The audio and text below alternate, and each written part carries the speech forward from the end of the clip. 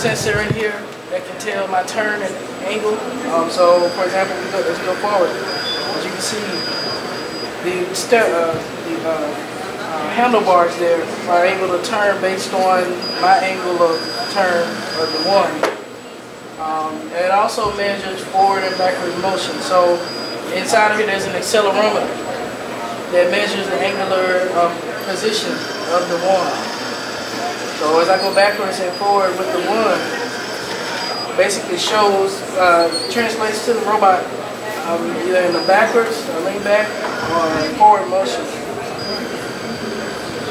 The other thing that's inside also,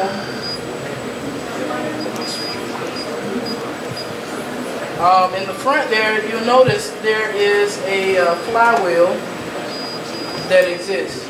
So most people wonder, how is the robot able to do freestanding? Inside, let's back up a little bit. Inside there is a flywheel that you notice is spinning. That flywheel basically helps it maintain that balance, along with the gyro sensor that's inside. So there's a small window of movement that it can do, and basically you can do 1 degree to the left or the right before it basically loses its balance. At this point, by that flywheel going back and forth compensating, it's able to it's able to basically keep its position. So within a certain area, basically, as you can see, it basically restabilizes itself. That flywheel in the middle, you can kind of see it moving consistently to make sure it stays in balance.